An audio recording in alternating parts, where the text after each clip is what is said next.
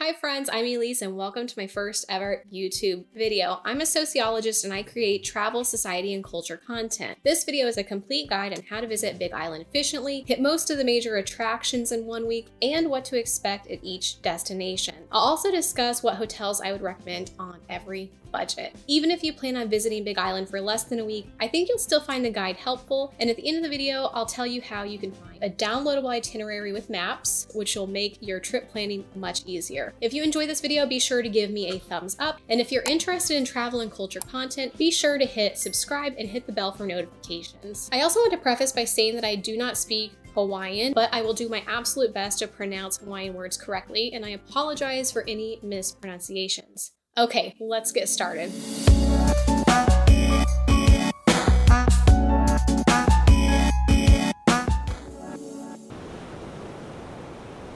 Day 1, arrival. There's 2 ways you can go with your Big Island visit. You can either fly into Kona International Airport or Hilo International Airport. Originally, I flew into Hilo and spent a few days there before changing hotels and spending the remainder of my trip in Kona. Personally, I would not do this again. Tip number 1, just fly into Kona directly and visit Hilo later. If you're interested in more about the Hilo side of the island and how I spent my time on the island, check out my other YouTube video, my 6 days on Big Island, which we'll post after this. There are many flight options to the Big Island, including inter-island flights from other Hawaiian islands. When I visited, inter-island flights were leaving about every hour from Oahu. The outdoor airport is relatively easy to navigate, and baggage claim is just a short walk away at Terminal 1. There's a lot of nice hotels in Kona. Some of my favorites are the Four Seasons, Mauna Kea, Ocean Tower by Hilton, and the Kukio Beach Marriott Resort and Spa. So let's first talk about hotels and my suggestions for all budgets. If you're looking for Hilton hotels in the Kona area, you'll notice there are about 7 hotels. Hilton does this quite a lot where they'll have multiple hotels in the same area, and many are a part of their Hilton Village. Kohala Suites by Hilton Grand Vacation and Kingsland by Hilton Grand Vacations are a 3-minute drive down the street from the Hilton Village area. Directly in the Hilton Village, there's the Hilton Waikola Village, the Palace Tower, Ocean Tower by Hilton Grand Vacations, and the Ocean Tower at Hilton Waikola Village. The Palace Tower is at the heart of the village. There's a garden and a large fountain inside, but it's too dated for me personally. The Hilton Waikola Village is a little better, but it's still outdated. Now here's why there are 2 Ocean Towers. One is a timeshare and one is the hotel. The Ocean Tower at Hilton rooms are undergoing renovations right now.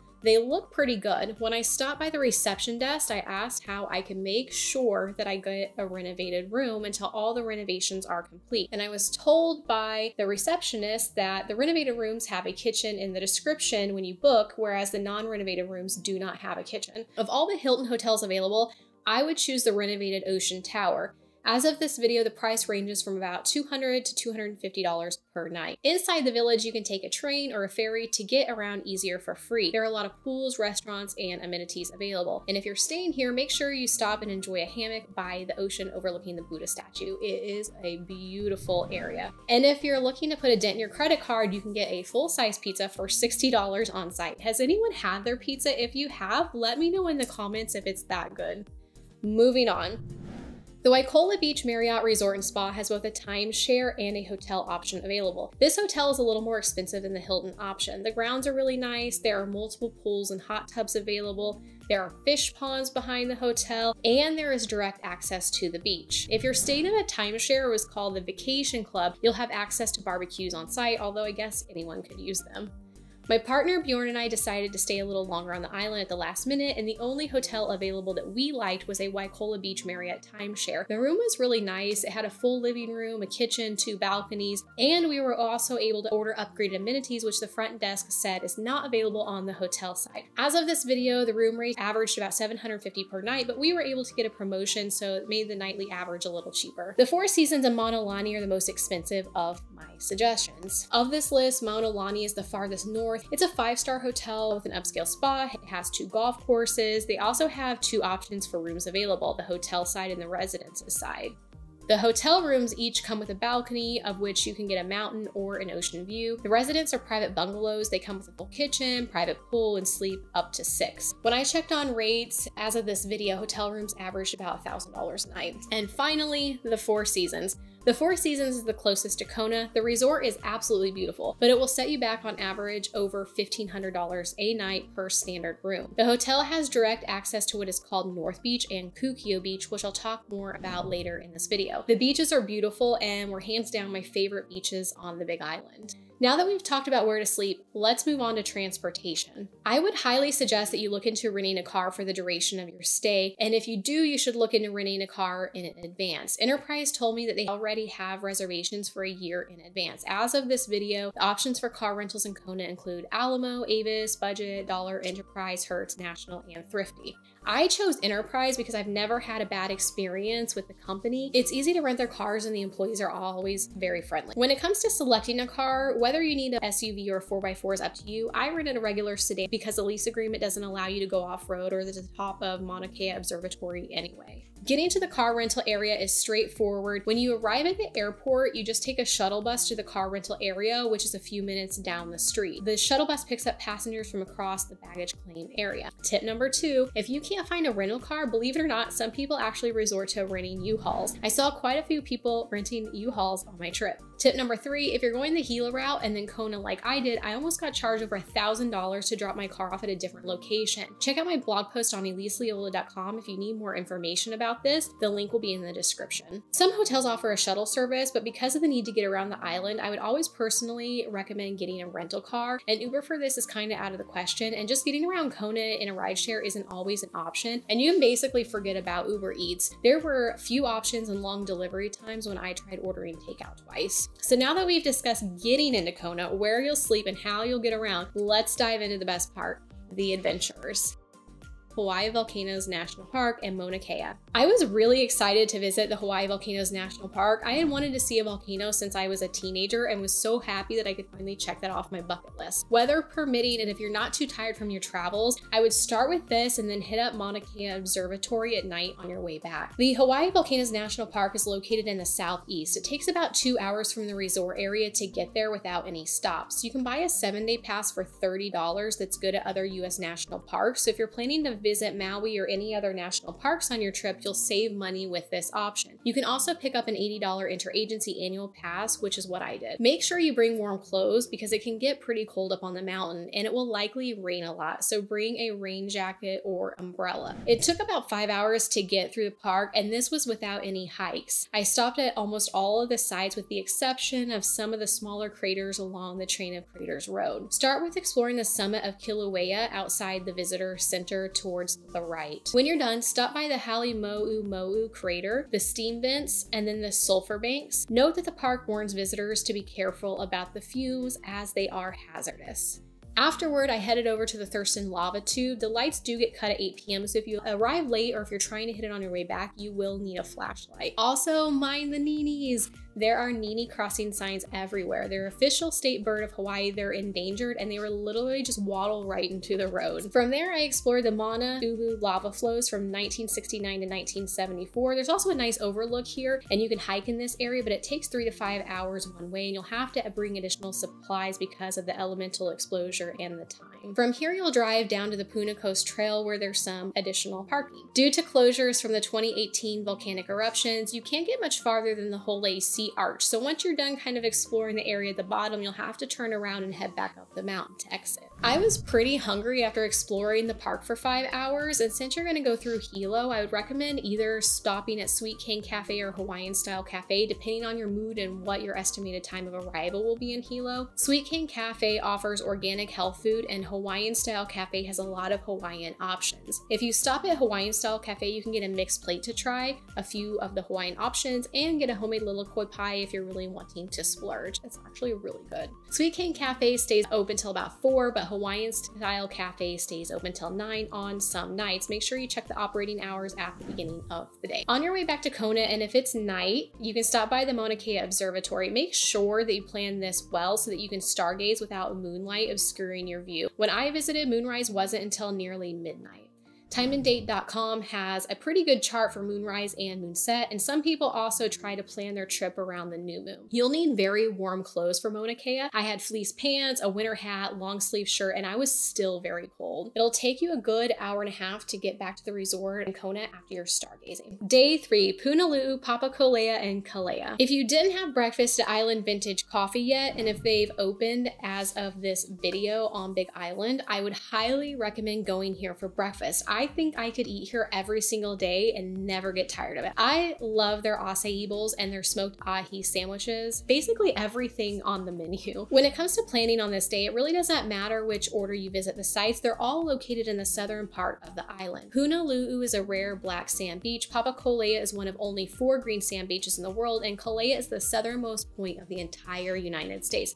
Key West is the continental. Parking is easy at Punaluʻu and Kalae, but Papakōlea requires a hike. Kalae and Papakōlea are right next to each other, and Punaluʻu is the farthest away. Personally, I go to Papakōlea, Kalae, and then hit up Punaluʻu on the way back to relax. To get to Papakōlea and Kalae, you'll need to drive through miles of cow farms before getting to a little dirt road. Parking here is free, but be mindful of the restricted areas near the parking because there is a native burial site right by. So let's talk about Papakōlea and the hike to the green sand beach. It's the rarest beach type but comes with some problems. The beach is free as all Hawaiian beaches are free for public use. However, you cannot legally take your rental car off the road, and the shuttle service that is often here is illegal. Some people try to offer you to drive you for cash, so you'll either need to break rules or hike. The hike is 2.5 miles one way. Many people go cliff diving at Kalae, also known as South Point. There's even a ladder to climb back up, but it's quite the jump. There's also an underwater cave that people enjoy swimming into.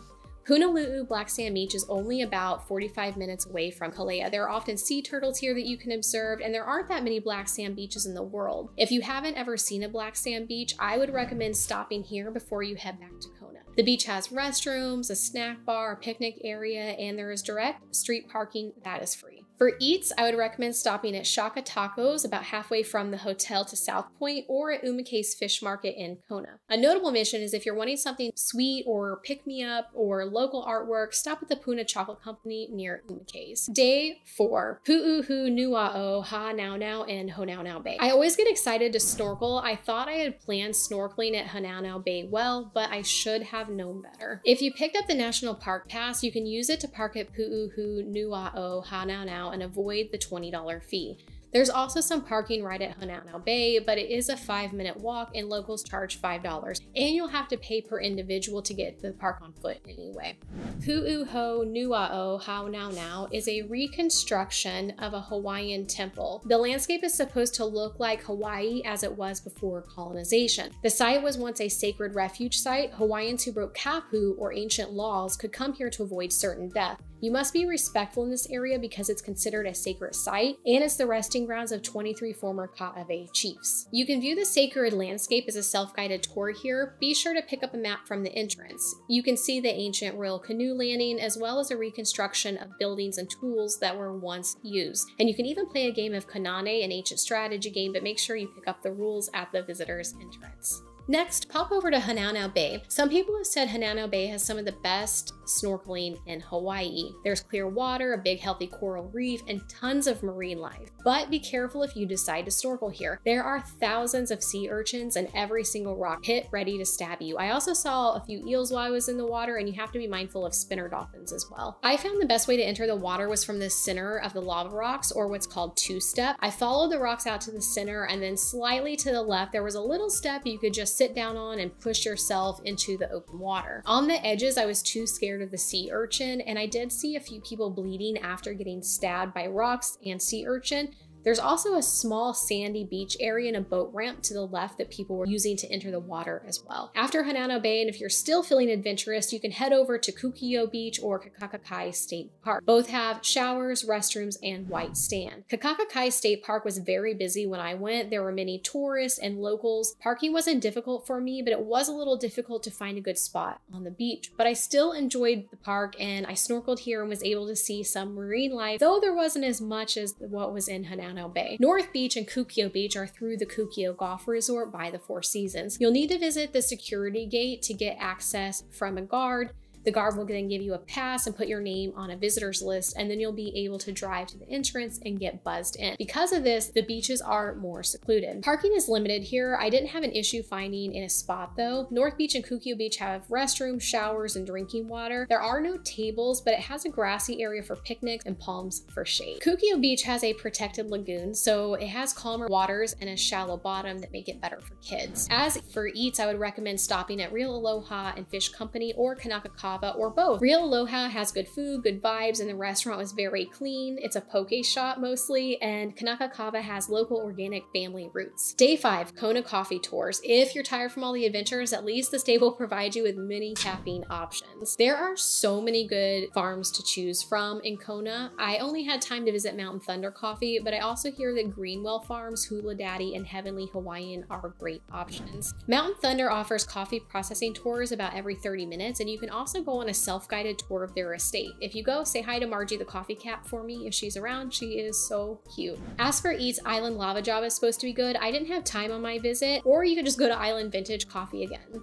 I'm wanting a Hapia Moana bowl. Day 6, ʻAkaka Falls State Park, Hiʻilawei Falls, and Waipi'o Valley. ʻAkaka Falls State Park is the farthest away from the hotels, or about 1 hour, 30 minutes. I'd make some stops along the way at Hiʻilawei Falls and Waipi'o Valley. ʻAkaka Falls State Park charges for entry and parking, and they recommend that you pay ahead of time because of the limited cell phone reception. You can pay ahead of time directly on the official website. The park has an impressive 442-foot waterfall. But one of the tallest waterfalls in Hawaii is the Hiʻilawei waterfall into the Waipi'o Valley, which has an impressive 1,450-foot drop. But you'll either need to hike here through the valley or pay for a horseback riding tour. I'd also recommend stopping at Hame Kua Macadamia Nut Company to sample a wide variety of Big Island macadamias on your way to or from ʻAkaka Falls State Park. As for eats, the Fish and the Hog is a very popular barbecue restaurant in Waimea. I'd also recommend stopping at the Waimea Midweek Farmers Market if they're open to purchase some local goods and to support the local community. As of this video, they're open on Wednesdays from 9 a.m. to 2 p.m. Day 7, it's your last day. I'd stop at the Waikola Petroglyph Reserves, which is a must-see if you're interested in the Hawaiian culture. They're images carved into rocks by native Hawaiians a long time ago. Then just maybe enjoy the last moments on the island before departure. Dropping off the rental car was easy for me. Enterprise had an area where I could just hand an associate the key and then walk to the building to take the shuttle bus to the airport. At the airport, you'll board outside, so you'll have to walk up a large metal staircase with your hand luggage. So that wraps up this video of how I would recommend spending my time if I were going to the Big Island again for the first time. If you've been to the Big Island, drop me a comment below and let me know if you have any recommendations that I didn't mention.